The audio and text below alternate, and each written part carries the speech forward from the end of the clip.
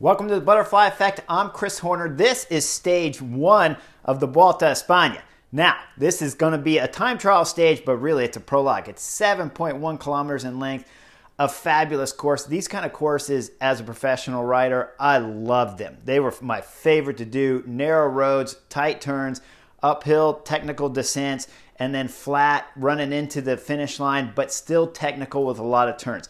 Exciting course for a prologue. They called it a time trial, but it's really a prologue at 7.1 kilometers. So let's get into the action, because there's a lot of stuff happening when you talk about a prologue, because they've divided up all of the favorites on the GCs from the beginning of the race all the way to the end, finishing with Primož Roglič, last year's winner and the year before that winner of the Vuelta. So two-time winner going off last. Keep that in mind. Now, when the race begins, it's Omar Fraile from Astana when I'm sitting on the Chesterfield and all the cameras come on.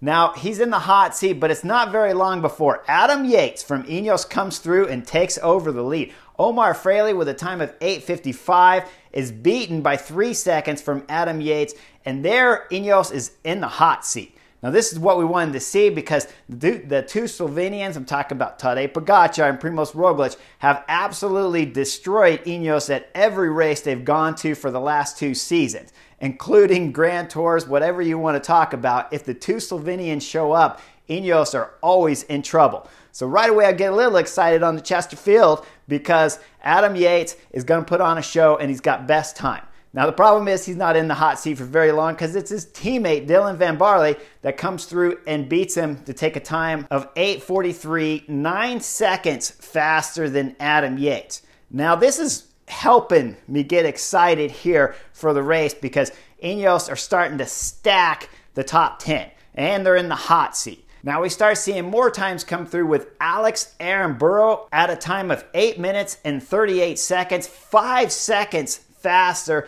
than Dylan van Baarle, the Ineos rider. Alex Aramburu, the Astana rider, was flying. At times I saw him going through a lot of the technical corners, still in the aero bars and holding position. Gets a little bit squirrely once in that position, but pulls it out and just flies to get himself into the hot seat for today's individual time trial. Now, still a lot of the big favorites are to come. So I didn't believe at this point in time that Alex Aramburu could win today's stage, but as all the favorites start coming through, we're talking Sepp Kuss. Now, Sepp Kuss, he did a blazing start, and he'll get himself into the KOM jersey for the fastest time going up today's climb. Behind him, Richard Carapaz, the Ineos rider, will take off, and he won't be able to get a faster time than Alex Aramburu.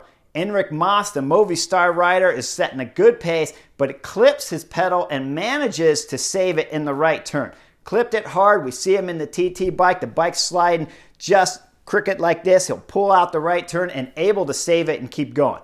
Good thing, because we expect big results from Enric Mas in the future stages, and the first mountain stage is starting on stage 3. Now, behind him, Jan Tratnik, the Slovenian rider from Bahrain Victorious, puts on a great show, but he cannot get the best time from Alex Aramburu, and he finishes 2 seconds behind him. Now, Egan Bernal, this year's Giro d'Italia champion and 2019 Tour de France champion, is trying to win all 3 Grand Tours, and he's leaving the ramp second from last. When he takes off, we could see right away he's just losing time to Alex Aramburu, and he'll lose about 20 seconds, 21 seconds to Alex Aramburu. So there's only one guy left. But the last guy left, like I said, Primož Roglič, Jumbo-Visma. He is flying and going from the start. Now, we saw him warming up. He had the ice vest on. You see him on the rollers right there at the staging area. So he's going to get off the rollers and be able to take off from the start ramp right away, being warmed up. This is changing a lot in cycling. In my day, we didn't go onto the rollers necessarily right next to the start line for the TTs at the European races. When I was racing in the US, we'd do that easy because it wasn't crowded. You didn't have the fans everywhere. But nowadays, I see they're bringing it back to the European peloton all the time.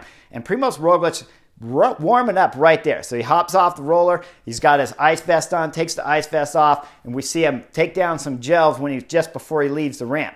Now, when he's on the ramp and he takes off, we see that he's going fast, and there's never a moment throughout this race where he isn't 2, 3, 4 seconds up on Alex Aramburu. Taking maximum risk when he's coming down the descent, just blazing through the right turn, almost scraping the wall with his right shoulder here, and he'll get down to the bottom of the climb safely, bottom of the descent safely, and then start the final run into the finish. When we see him coming down the finish line just before crossing, he's already coming out of the arrow position because he knows he's got the win on today's stage. Fabulous win. Now there's some things I want to dissect here, because Ineos' plan was to come in here with 3 leaders. And we're talking Egan Bernal, Giro's champion, Adam Yates, who's already been winning this year, and Richard Carapaz, who podiumed at this year's Tour de France. Their plan, again, is much like this year's Tour de France was, come in with multiple leaders and hope that they can attack the Slovenian rider Primož Roglič and find ways to gain time on him. The problem is, when you go down the finish of today's stage and you see the results, Primož Roglič is sitting first. 12th place is Sepp Kuss, the American, who's riding for Jumbo-Visma. Right behind him, we're talking Adam Yates, who had the best time of the Ineos riders. Then you're talking Richard Carapaz and Steven Kruijswijk, who rides for Jumbo-Visma, then Egan Bernal. So Ineos coming in here with 3 different cards to play for the GC. But when you look at the results of today's stage, when you're talking about some of the tactics we might see on stage 3, Jumbo-Visma have 3 leaders too. And they're basically, all of them are in front of Egan Bernal. And of course, Primož Roglič is in front of all of them. Sepp Kuss is in front of all of them. So they already have 2 cards that they can play going up the climb on stage 3 if they want to play any kind of team tactics, where Sepp Kuss will be able to follow the Ineos riders if, and it's a big if, because no one's ever been able to really put Primož Roglič in big trouble unless it's near the finish of these Grand Tours, like last year at the Tour of Spain, where Richard Carapaz was absolutely destroying Primož Roglič up the final climb. But Primož Roglič found the energy to be able to save last year's Vuelta with a little bit of help from Movistar. Now this year, I'll point out, Egan Bernal is about 12, 13 guys behind all the GC favorites. He lost 27 seconds to Primož Roglič, so he's got a lot of time to make up. Now, when we finished watching the Giro for 2021, he lost a lot of time on that stage too, but there wasn't such a big deficit to all the GC favorites. Alexander Vlasov, the Astana rider, he did a solid ride. I believe he set 10th or 11th, just in front of Sepp Kuss. So we have only 1 rider in the top 10 on GC that can challenge Primož Roglič and put him in possible trouble with a small gap when we're talking about the summit finish on stage 3. It was an exciting stage today and a great opening prologue to the Vuelta. They call it stage 1, so tomorrow's stage 2. But definitely a beautiful stage, beautiful course, and a fantastic job from Primož Roglič and Jumbo-Visma. Primož Roglič not only took the stage, he has the race leader's jersey. Sepp Kuss has the KOM jersey. Andre Baggioli, the Deceuninck Quick-Step rider, is in the best young jersey at the end of today's stage, finishing 5th or 6th on the stage. Fabulous ride from the Deceuninck Quick-Step rider.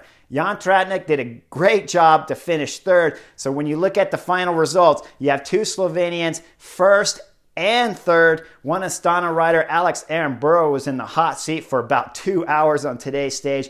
Great day of racing. Hope you guys like my take on the butterfly effect, and I'll see you real soon for stage 2 of the Vuelta.